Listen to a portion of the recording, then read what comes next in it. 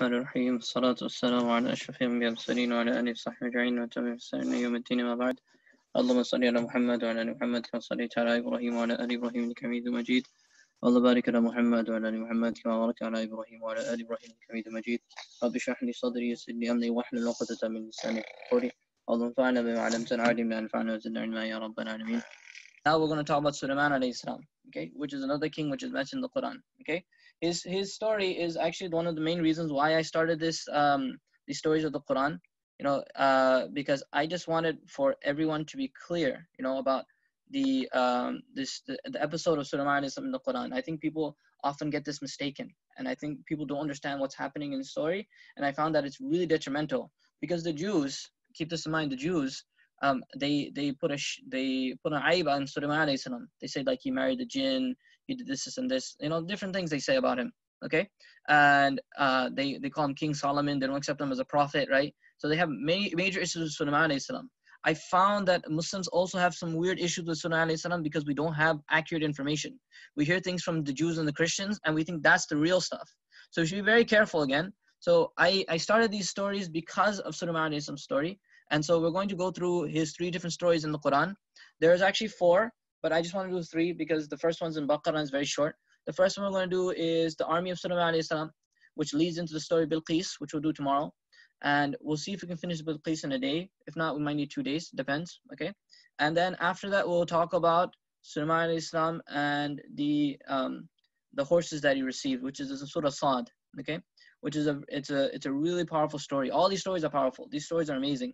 I love these stories so much. Like I do it every single year just so I can remind myself about how great Sulayman alayhi salam was and how much of inspiration he is to us as Muslims. Okay, so let's get into it, inshallah. Let's really just break it down. So when we're talking about Surah An-Naml, okay, and I hope inshallah one day we can sit down and just really go through the Quran from beginning to end. If we're talking about Surah An-Naml, okay, Surah An-Naml is one of the most unique surahs in all the Quran. And I mean it.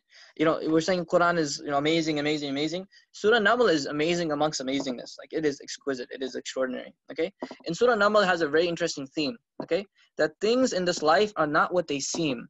You're seeing things in front of you. You can't just take whatever you see for face value. You have to think beyond it. Okay. You have to think beyond it. So this surah really asks us to do one thing is number 1 is to look around. And number 2 is after looking around is to actually understand something from the things that we look around from. Okay. So these 2 things are really important. So this surah, if you don't believe me, has so many different things in it. It has miracles. It has jinns. It has animals talking. It's a very amazing surah. It's an amazing surah. Okay. And if one of the first stories within it, which is one story that we're not going to be able to cover this Ramadan, I hope one day inshallah we can, was when Musa alayhi salam was shown the fire. And the fire, quote unquote, spoke, right? Now, if Musa alayhi salam stopped at the fire, you think the fire was speaking to him, but clearly the fire was a medium, the tajalli, a manifestation of Allah subhanahu wa ta'ala's power. Allah was speaking through the fire. So things that he saw in front of him weren't exactly what they weren't supposed to be taken for face value, right? That's the first thing that we learn in Surah An-Naml, okay? So Allah Ta'ala starts off the surah with explaining about those who have belief about Judgment Day will live a completely different life because they see things differently. So if you believe in Qiyamah, your life should be different. You should not be living like everyone else. You have a different protocol. You have a different grade of life. You're living in a different quality. Just because of what? Because we believe in Qiyamah. Okay? Because we're certain about the last day, we don't get distracted. We don't get distracted from things that we see.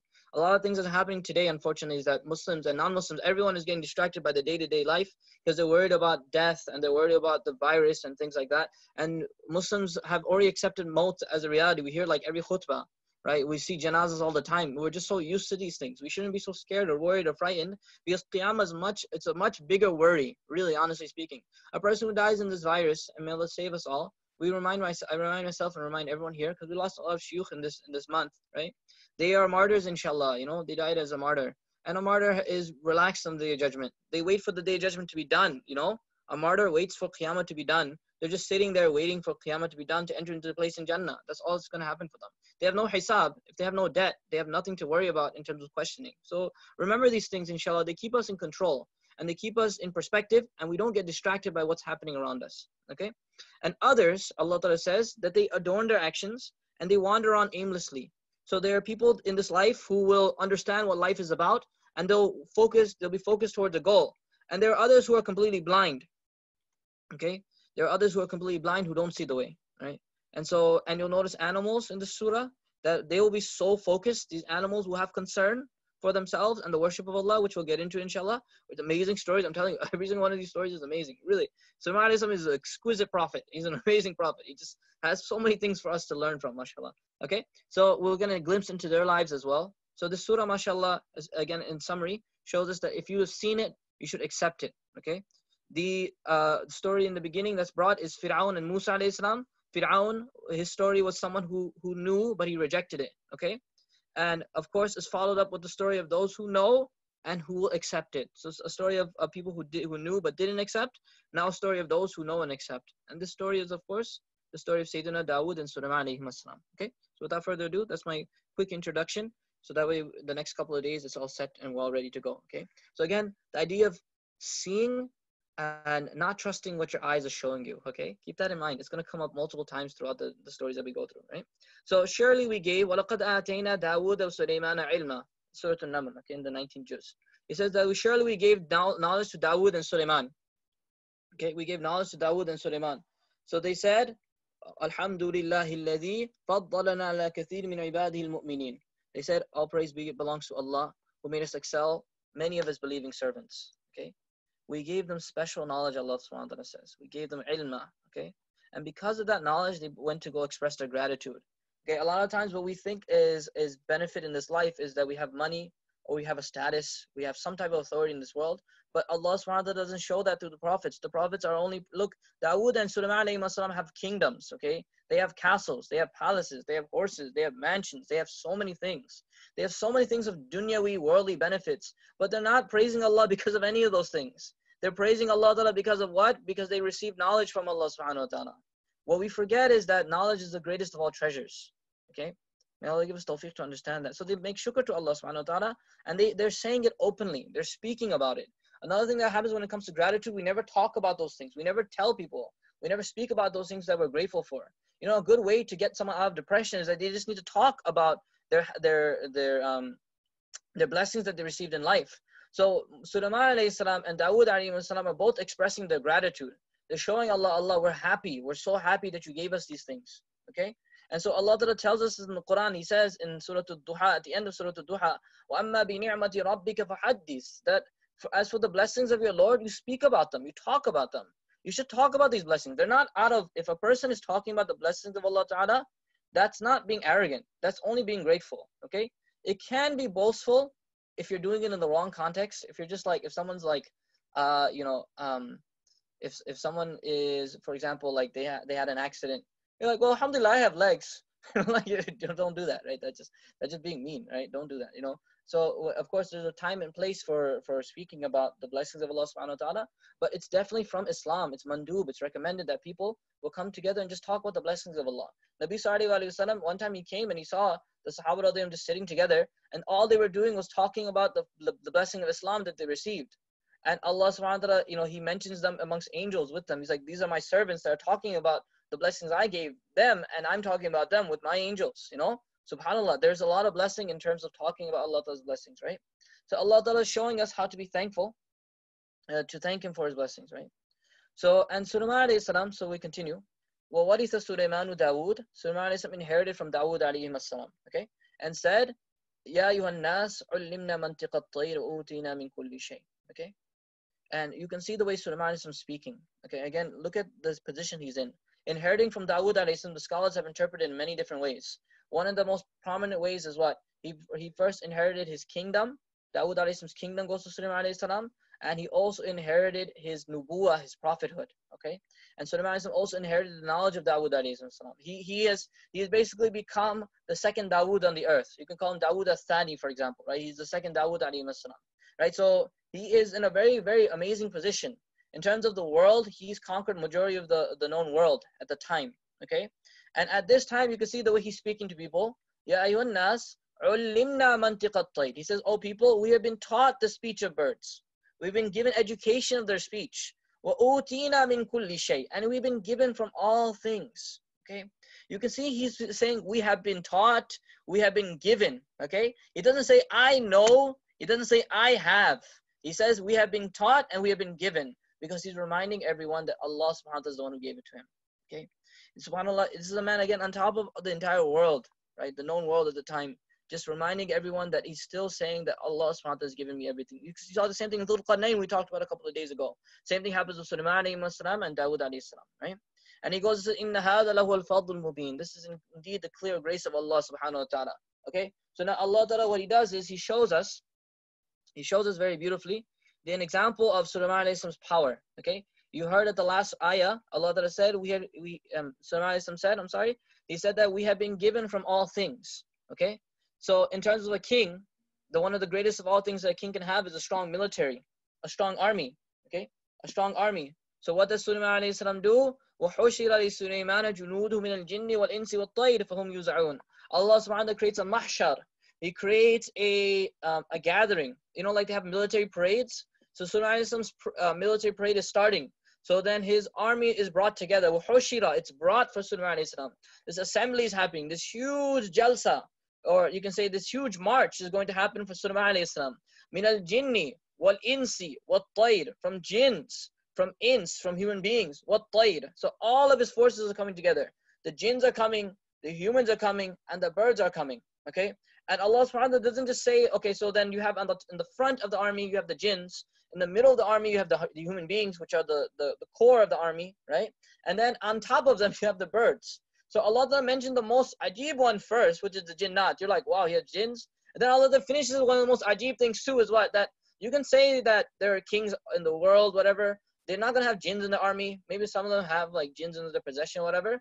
But no one has control of the birds. No one has control of the birds. So Allah starts with something exclusive to Sulayman, and Allah ends with something exclusive to Sulayman. He says the first thing that he's made exclusive with is the control of the jinnat. And the last thing is what? That the birds are on top of him, hovering. Okay? Now Allah talks about them. And then finally Allah says, فَهُمْ يُوزَعُونَ. Thousands upon thousands of soldiers, humans, jinns, and birds. I don't know if he had penguins or whatever he had, but he had lots of birds, right? They're all flying, right? Now the thing is that birds are if you're looking at their flight patterns, although some of them fly in the same form and in the same fashion, right? Like in a V shape, whatever, right? The same formations, right? Many times you're going to see birds all scattered all over the place, right?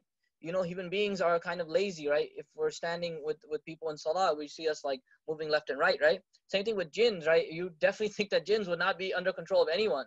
So Allah Ta'ala mentions at the end of the ayah, فَهُمْ يُوزَعُونَ. The word يُوزَعُونَ means to be completely under control, meaning everyone's in formation. So you know, like you saw birds flying like a V, right? So the birds that are flying in Sulayman alayhi salam's army are all flying in that V shape or whatever shape that they were put into, okay? The human beings are completely all standing up straight, upright, and not moving an inch. You know, like again in sufuf, right? When you're standing in prayer, you notice that people who are standing in prayer, sometimes the guy is like a little lazy, so he's like a little hanging back.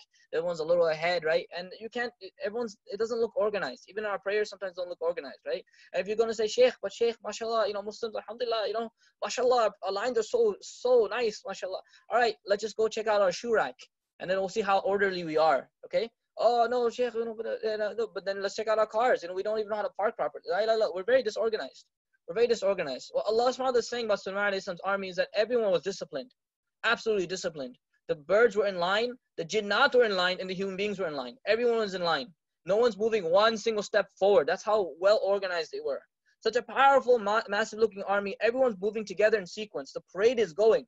This military parade is marching and completely going through everywhere. Wherever they need to go, people are watching in awe and power of this is Sulayman alayhi salam, the Nabi of Allah, the messenger of Allah on this earth. Allah that has sent him to this world to guide us and to protect us. So everyone's watching this army. And so everything is done again by Allah Ta'ala for Sulayman alayhi salam. And so before we skip up to the next part, which is the most important part, right? I just want everyone to recognize, subhanAllah, if you're like, wow, what an amazing army Sulayman alayhi salam has, and you know, everything's under control for him. I mean, subhanAllah, you know, we never appreciate our blessings. Again, the first part of the story is about appreciating your blessings. Appreciate the blessing that you have control over your bladder, for example. You know, the fact that you can choose when to use the bathroom. You know, subhanAllah, you have an ability to blink when you want to blink. You have an ability to speak when you want to speak. You have hands you have control over. We have a lot of control. And we forget about these things because we look at other people's blessings and then we just completely lose the blessings that Allah gave us. Never lose sight of these things. That makes us ungrateful. We look at other people and say the car that they have, the house that they have, the wife that they have, astaghfirullah. Like we look at terrible things, other things of people, and then we feel terrible about ourselves. We feel miserable and things like that. Don't be like that. Tell yourself what Allah that has given us control over. There are many things Allah has given us control over. I tell you, man, the person in the hospital right now that has no control over their breathing, the air in their lungs, the oxygen that's coming into their lungs, they have no control over it. But you and I, subhanAllah, we can breathe properly. We don't need a ventilator. Alhamdulillah Rabbil Alameen. Thumma alhamdulillah. How many of us have everything under control? SubhanAllah, some of us have, alhamdulillah, our kids are in school. Alhamdulillah, we have a really great household. Alhamdulillah, the kids are memorizing Quran, or they memorize Quran, or they're becoming ulama, or they're becoming scholars, whatever it might be. Alhamdulillah, we have a lot of blessings, a lot of favors from Allah subhanahu wa ta'ala. So we should be thankful to Allah Azza wa Jal, who keeps all of these things in control for us. It's Allah. Allah is the one who keeps in control everything for us. And we never thank Him for any of these things. So Sulayman alayhi salam is going with this huge army. Okay? He's walking through, and then they reach through the valley of the ants. Allah Ta'ala calls it the valley of the ants. He doesn't call it like, you're wondering like where it is. Again, we're falling into the questions that are irrelevant. Where, who, what, when, why. With these types of questions, don't ask these questions. Ask the question. Allah Ta'ala defined the place by the people that live there. Okay? The place is not called Pakistan. The place is not called Bangladesh. The place is not called India. It's not called America. It should be called obese people land. It should be called like Muslims who are lazy land. It's defined by the people who live there. Allah subhanahu wa ta'ala is defining it in a different way. We thought that the place should be called the name that the people gave it. Allah subhanahu wa ta'ala doesn't call it by the name that the people gave it. Allah calls it by the name of the people that live there. Okay? The way you are will define the land. The way that you and I are will define the land. So Allah Ta'ala calls it the valley of the ants. Although there are probably other creatures that live there. Tons of other creatures, but the most important creatures in that place are the ants. Okay? Because of what they do and how important they are to Allah subhanahu wa ta'ala. Keep this in mind. So when you reach the valley of the ants, thousands upon thousands of soldiers walking through, marching through. There is a small hill there. Okay? That's why I'm saying about calling it the valley of the ants is a big exaggeration. It's a big exaggeration to call it the valley of the ants. Because ants are not going to take up the entire valley. They're probably taking up a very small area, right? So now they reach that place where the ants are, that hill, the ant hill that's there. Okay? And so now there's a worker ant. Okay? And I want to just take a little side point about unnecessary questions again. Qalat namla, right? The namla said, the gender that's used is the feminine gender, right? It's mu'annath, right? Qalat namlatun, right? So then subhanAllah, the shuyukh have said, Allahu Akbar, this is dalil, that if you look at all the worker ants, all of them are females. Subhanallah. Allahu Akbar, mashallah. Alhamdulillah. Okay, why, mashallah. Yeah, I'm not going to knock it, but it's kind of, I don't think that's the point here, okay? Allah knows best. Okay, qalat namla, so a worker ant was because ants, some of them have wings, right? And so some of the scholars have actually said that the reason why Sulayman could understand them was because he could understand the speech of birds. Okay, I mean Allah knows best about that, but it's kind of interesting, maybe. Okay, so in any case, the ant was buzzing, was flying around, and it was sending a warning message to all the other ants. Qalat namla, it said, Ya ayyuhan namal, it said, oh ants, udkhulu, enter, masakinakum, enter your homes, okay, enter your dwelling places. La yahtimannakum Sulayman. Sulayman and junuduhu and his army will crush you. Wahum la yash'urun, and they will do it without knowing. So that don't let Sulayman and his army crush you all while they do it without realizing. Okay? So now subhanAllah, when we're talking about the speech of animals before, just quick digression about animals who are well aware of what's happening around them. People think that animals are just dumb things. They even say dumb animals. Astaghfirullah, no animal is dumb. Okay? Sulayman is praising Allah. He's thanking Allah because Allah gave him the ability to understand the speech of birds. Okay? Meaning that the speech of birds is extremely complex. It's a really sophisticated language.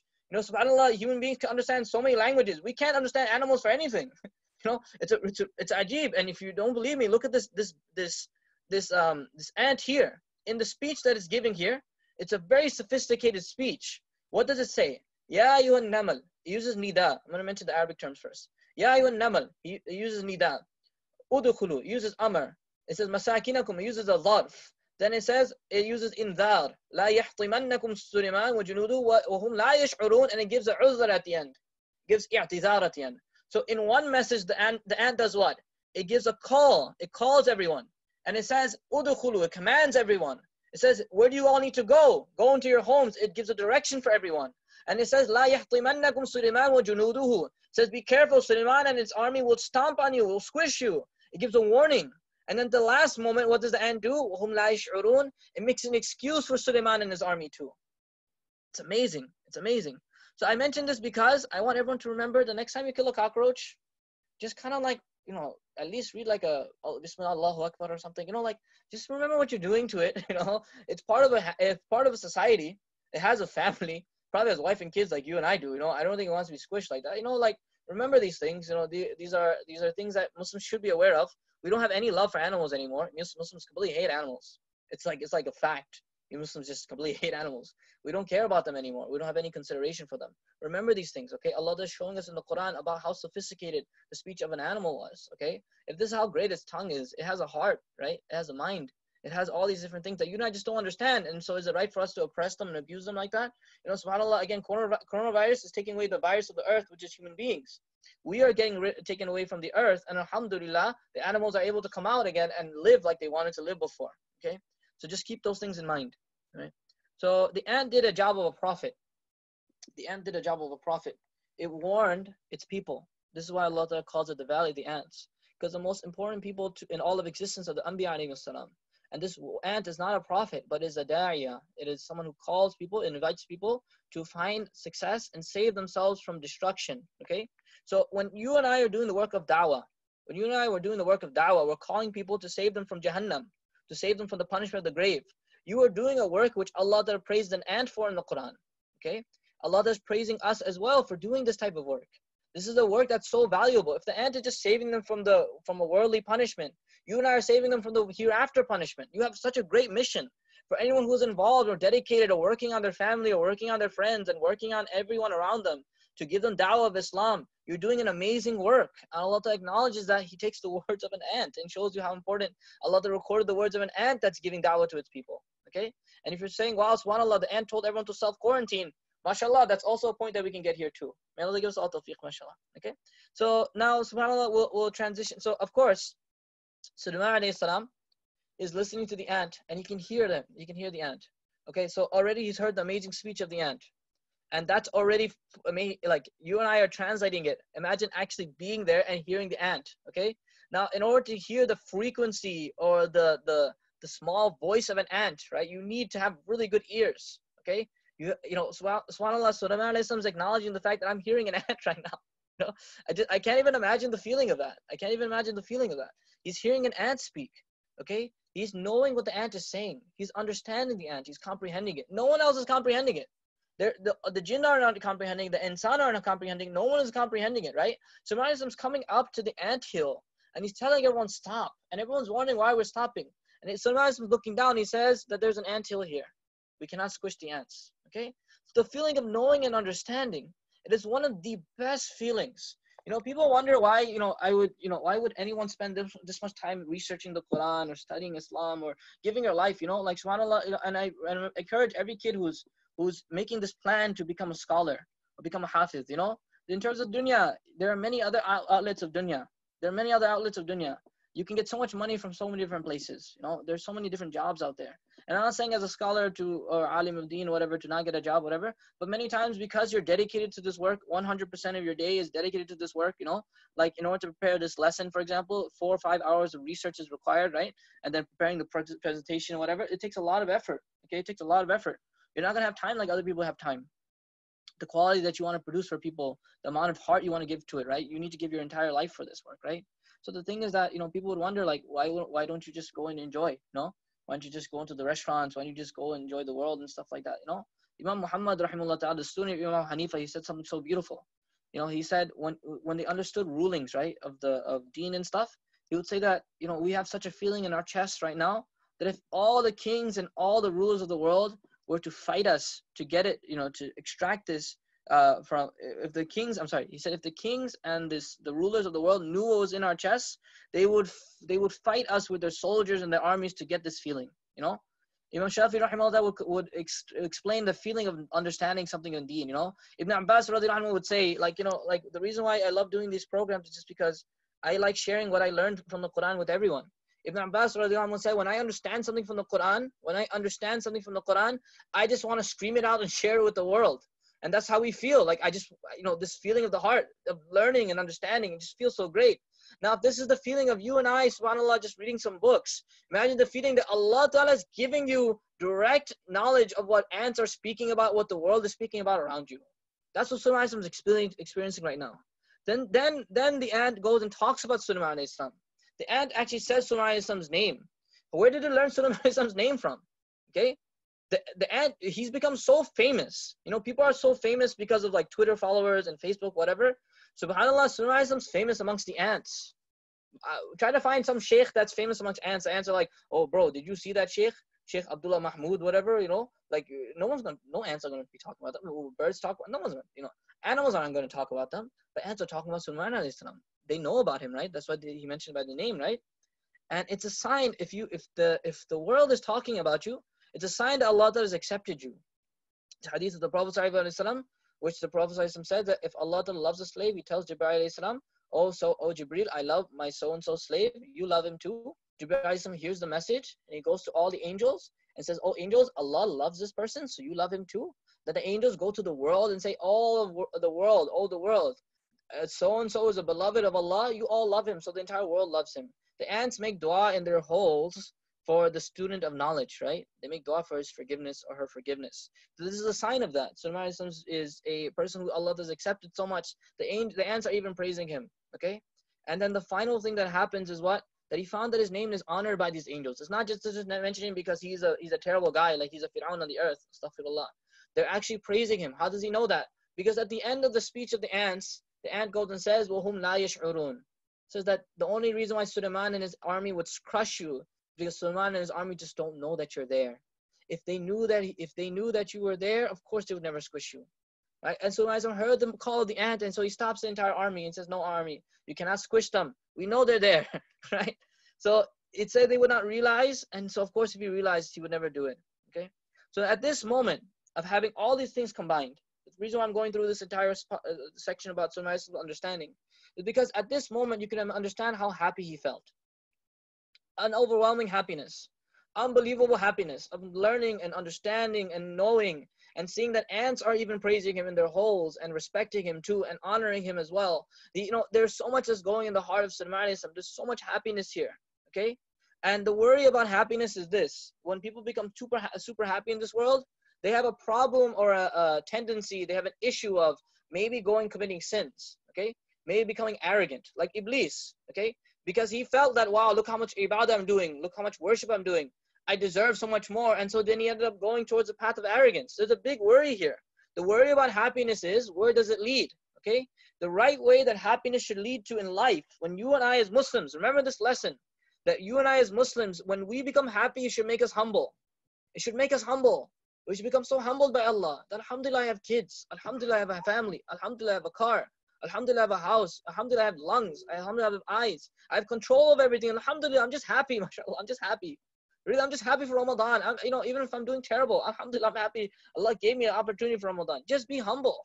It should lead to humility, okay? And gratitude, making shukr to Allah is humility by Allah subhanahu wa ta'ala, okay? And be grateful to that Lord who bestowed all of it because he's kind. Because he's just so kind to us. We didn't deserve any of these things. If we came to America, we only came here because Allah gave us the tawfiq. If we have kids, it's because Allah gave us tawfiq to have children. If we have eyes and ears and hearts, it's because Allah gave us these things. There's nothing that we earned because we deserved it. We only received because Allah gave. Sulayman is teaching us these things. So what happened was what? For Sulayman فَتَبَسَّمَ ضَاحِكًا مِنْ قَوْلِهَا. He smiled out of happiness from what it said. Okay? And now at this moment, being on top of the world, having everything in your power, everything you can control, and this is a reminder for myself and everyone here, that you can be happy. It's jaiz. I give you a fatwa. I give you a supreme fatwa, grand mufti fatwa here, that everyone here can be happy, mashallah. It's fine to be happy. It's mahmood, it's mandub, it's part of Islam to be happy. Nabi Sallallahu Alaihi Wasallam, Allah reveals the Quran to him and says, مَا أَنزَلْنَا عَلَيْكَ الْقُرْآنَ لِتَشْقَى. We did not reveal the Quran on you so you become depressed. We reveal the Quran on you so you become happy. We want you all to be happy. Allah wants you to be happy. Allah wants you to be excited. Allah wants you to feel good. Because if you're happy, it means what? You'll be grateful to Allah. So just, don't feel against it. Okay, wow, you went to Disneyland and you enjoyed the rides. Astaghfirullah, I should make even 1,000 istighfar because I smiled 3 times. Astaghfirullah, I laughed at that person's joke. La hawla la quwwata a'udhu billahi minash shaitani. No, that's not Islam. That might be some other religion. That's not Islam. Islam is that it's fine to be happy. It's fine to thank Allah for the things He's given us, because happiness, if you're doing it the right way, it's just going to lead to gratitude. Like it led to Sulayman being grateful. So he starts to make a dua. He says after he hears the speech of an ant and becomes so humbled by what the ant has said, becomes so grateful to Allah, he starts smiling. Then he goes and makes this dua, and I want everyone to learn this dua. Please, inshallah, take some time to memorize this dua. It is in Surah An-Naml. I'll get the ayah of the Quran in a second, inshallah. But the ayah, it starts with Rabbi awzi'ni. It says, "Oh Allah, enable me to become grateful to your favor that you have bestowed on me." Okay? He uses the word awzi'ni. If you remember, we talked about yuza' a little while ago. Waza'a meant that the army was in order and control. He's asking Allah, Allah, keep me in control. Allah, keep me in line. He says, Allah, keep me in waza'a. I don't want to lose control. I don't want to lose focus. I don't want to make a mistake. That I never forget to be grateful to you, and that I never step out of line. Because one thing that a person who's becoming grateful to Allah, one thing they're worried about is, wow, if I become too happy, maybe I'll make a mistake. Maybe I'll become disrespectful to Allah. Maybe I'll say something wrong. You know, it happens, right? Sometimes our tongues kind of slip. Ya Allah, I don't want my tongue to slip. Allah, I don't want my heart to slip. I don't want my eyes to slip. I don't want my hands to slip. I don't want to make a mistake, Ya Allah. I'm really grateful for the blessings you gave. Don't make me do a sin. I don't want to commit a sin with these blessings. So he's saying, Rabbi awzi'ni, Allah, please keep me control, that I can be grateful to the blessings that you gave me. I don't never ever want to step out of line. I want to be a soldier in his place. Like my army was in order, Ya Allah, I want you to keep me in line as well. Okay? And he says, wa ala waliday, and he also says, on my parents as well. He says, and on my parents. He doesn't just, a person who's grateful to Allah will not forget their parents, because their parents are the source of their blessings. So a lot of times what happens is we forget that our parents actually came here to America and they gave us this opportunity. We didn't start from the bottom, now I'm here type of thing, right? We got this stuff because of the blessing of the people before us, the generations before us. So Sulayman says, Ya Allah, I don't forget my parents. Allah, allow me to be grateful for the blessings you gave me and the blessings you gave my parents too. You gave them a lot as well. And he says, Ya Allah, and I just want, other than being in control, Ya Allah, another thing I want is that I just want a good deed. Just a good deed. One good deed, he says. Salihan. I want one good deed.